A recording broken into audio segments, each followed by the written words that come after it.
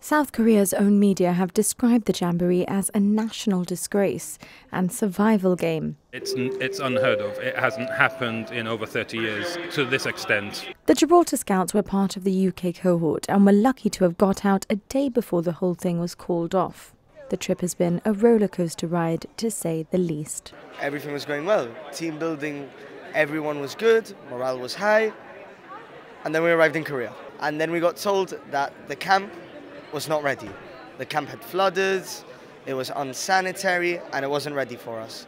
So we were delayed by a day. Then that day passed, we were told, okay, we're leaving to camp in the morning, be ready. We got there. We went there, everything was good, but then we started looking around, we started exploring.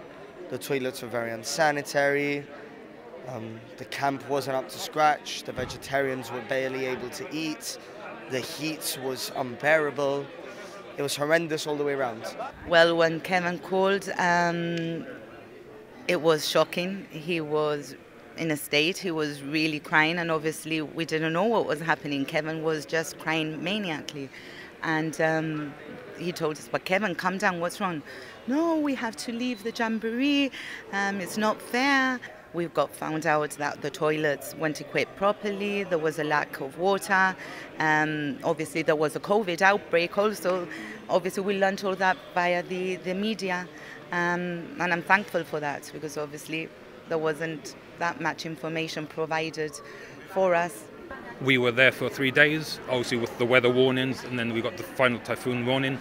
That came from the UK contingent. We were there for 3 days. We were actually there an extra day because we were slightly better prepared. And then we got pulled out from the UK contingent heads. And then we also made the decision, and yep, we're going out back to Seoul. We got notified that the entire camp is getting evacuated because of the typhoon.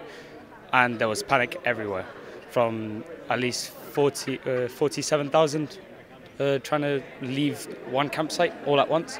It was mayhem. There was people from Australia, Netherlands, going to one hotel, which was cramped. We were all in tears. There was so much build-up, so much preparation, so much, fundraising, etc. to go so far and then get told we're not going to be there for the whole amount of time that we were promised.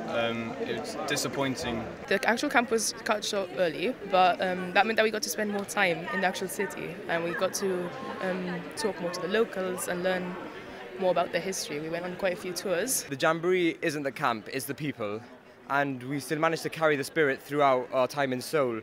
So enjoying with the amazing unit that we had and speaking to new people, meeting new people, that was what the jamboree spirit was about. And so the activities, again, didn't really matter. It was meeting the people, having fun with new people. We were paired with a unit from Lincolnshire, and obviously we've been living with them, and we've been through so much with them through these 3 weeks. And when you spend 24 hours a day with people for 3 weeks going through things, I think you build like a special connection with them. So I think that's really stuck with me. The visit ended with a K-pop concert performance for all the scouts. It's been a memorable experience.